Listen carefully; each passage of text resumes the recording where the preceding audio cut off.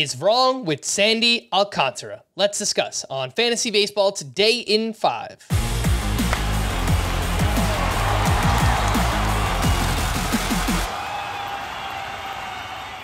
Welcome into FBT in 5 on Thursday, June 22nd. I am Frank Sample, joined by Chris Towers.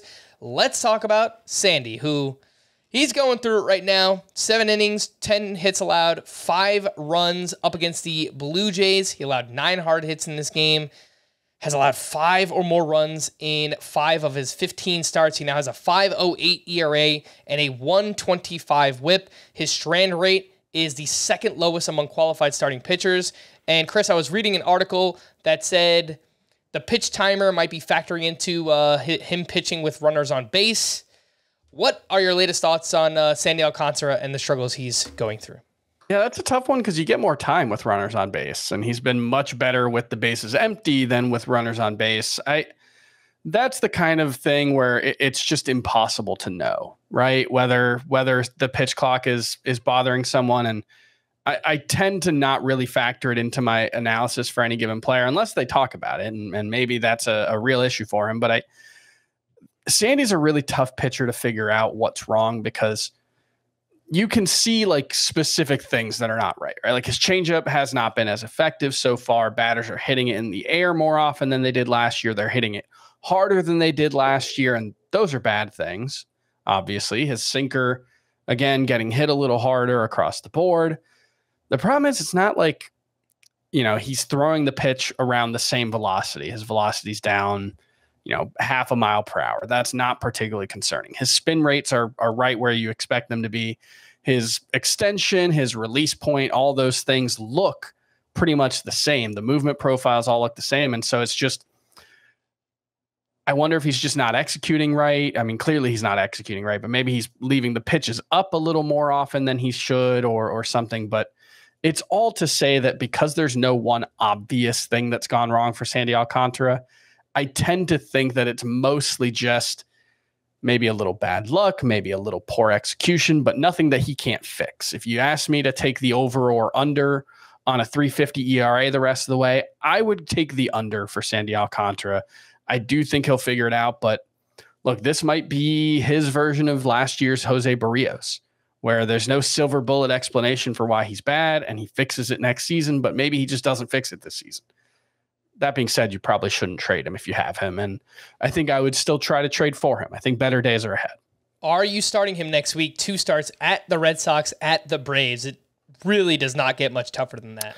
Yeah, that's significantly less than ideal, and something that we say on this podcast a lot, or more so on the full episode of Fantasy Baseball Today, is if you can't start a pitcher on a 2-start week, you probably don't need to have them on your roster. That doesn't apply to everyone. It certainly doesn't apply to Sandy Alcantara. I think it's okay to sit him in a roto league. In a points league, I think I'm still starting him, though. All right, what happened in Gavin Williams' debut? Let's talk about it. He was facing the Oakland A's, and he went 5 2/3 innings, 4 runs allowed, 3 walks to 4 strikeouts, only had 7 swinging strikes, a 4-pitch mix, averaged 95.5 miles per hour with that fastball. Chris, what did you see from Gavin Williams here in his debut?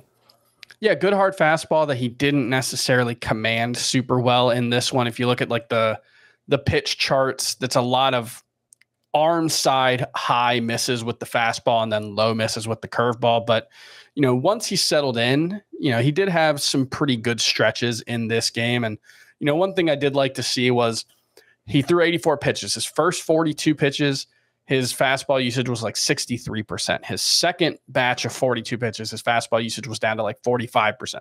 That shows to me that he has the confidence in his full repertoire.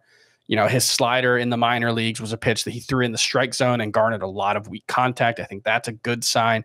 And the curveball was a good swing and miss pitch for him. So all in all, not a particularly disappointing outing. Obviously not the results you were looking for, but nothing here suggests that Gavin Williams is going to struggle moving forward. Let's wrap up with some quick waiver wire outfield decisions. And 2 names first up are Luis Matos and Jake Fraley. Chris, who would you rather have? I think Luis Matos probably has more upside because Jake Fraley is a platoon bat who, that limits the ceiling. But, in your roto leagues, Jake Fraley He's played like 126 games since getting to the Reds over the last 2 seasons, 20 homers, 16 stolen bases, gets on base. I think he's a pretty useful 5th outfielder, but Luis Matos certainly has more upside. All right, this next group of 2, Tommy Pham or Alek Thomas, who recently got recalled by the D-backs. I like Alek Thomas, and there's a lot to like in the quality of contact metrics for him.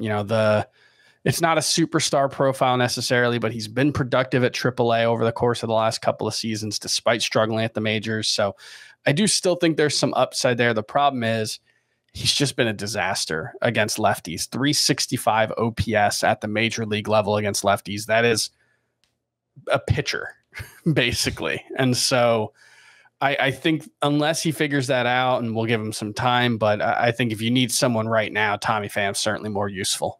All right, for more extensive fantasy baseball coverage, listen to the Fantasy Baseball Today podcast on Spotify, Apple Podcasts, the Audacy app, or anywhere else podcasts are found. Thanks for listening to Fantasy Baseball Today in 5, and we'll be back again tomorrow. Bye-bye.